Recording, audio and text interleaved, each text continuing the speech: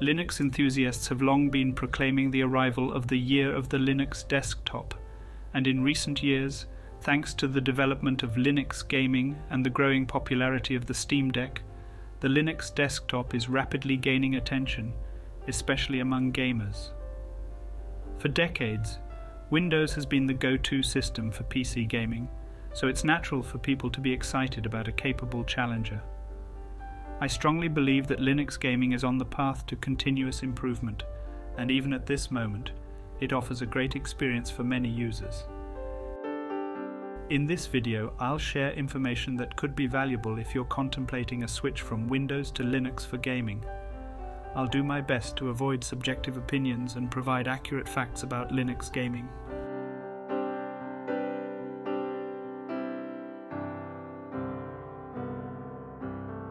The first point may seem obvious, but many people may not have a clear picture of it. The entry barrier to Linux is extremely low. It's free of charge. Tutorials on installing Linux on your PC are abundant, and the process is usually straightforward. Nowadays, we rarely encounter incompatible hardware, unlike 10 years ago when we had to search for solutions when a key component was missing a driver. Once you install the OS, getting Steam or the Epic Games Store running is also not difficult at all. However, Linux is still a distinct operating system, and it takes time to get used to using it daily. You'll need to learn how to adjust system settings, install apps, find alternatives to some Windows-only software, and depending on your choice of desktop environments, you may need to adapt your way of navigating within the system. You will also likely miss some things like game mods, since some of them are not supported in Linux or require tweaking to make them work. Windows can be a headache when a certain OS update or driver update ruins things, and these issues can also occur in the Linux world. Just like with Windows, you'll need to learn how to solve these problems. For beginners, I strongly suggest choosing a more popular distro like Ubuntu, preferably the LTS version.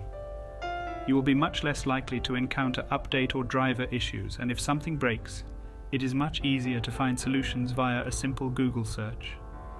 Rolling release distros like Arch may provide the latest versions of drivers and software and bring some more performance in some cases, but they are not as beginner-friendly in my opinion.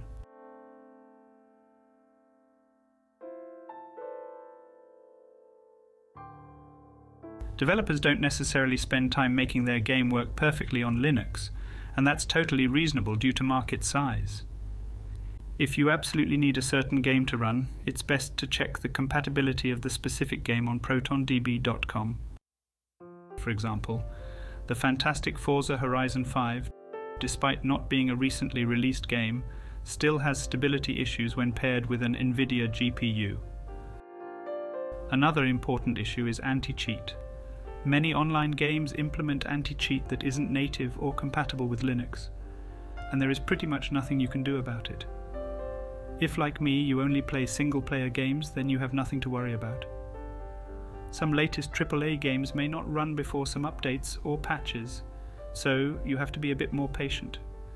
If you have a large number of games in your Steam library, you most likely don't have to worry about this issue, because most of the titles should run just fine with little to no tweaking, and you would never run out of games to play.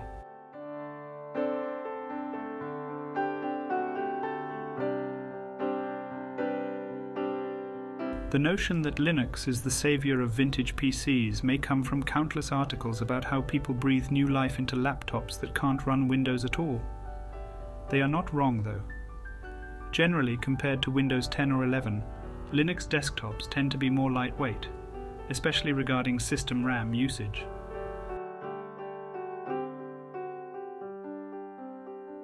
This means with limited RAM you can open more web pages in your Firefox browser, for example. In my experience, the Linux desktop is, in fact, snappier when doing everyday tasks like web browsing. But for intensive computing tasks like gaming, you can't simply draw such a conclusion. There are many performance comparison videos on YouTube, and generally, you would find games run more or less comparably well in Linux. Some may have a few more FPS, some don't. But in some cases, Linux can be a much worse system for older hardware. For instance, if you are using an NVIDIA Pascal GPU, which is the GTX 10 series or even older ones, gaming on Linux may not be your best choice. This is because these older NVIDIA GPUs can't play well with Vulkan, so as a result, VKD 3D Proton would perform poorly with them. This is going to affect DX12 and Vulkan games mostly, and that's the majority of newer games. Meanwhile, unlike NVIDIA, old AMD cards tend to age better in Linux, and this is part of the reason why people would suggest using an AMD GPU in Linux.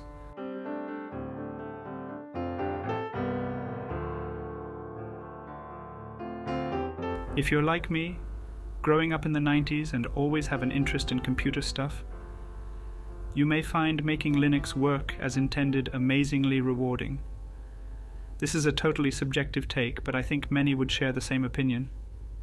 As much as I love my Nintendo Switch, sometimes I don't feel like gaming solely is enough for me.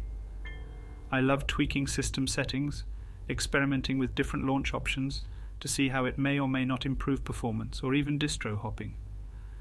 Doing such things is a great way to kill my spare time. I mainly work on my MacBook, so my desktop PC is more or less a big toy for me to mess around with, and Linux is perfect for this purpose. I do invest many hours in playing games like Red Dead Redemption 2 and Cyberpunk 2077, but I also spend equally as many hours tweaking this and that.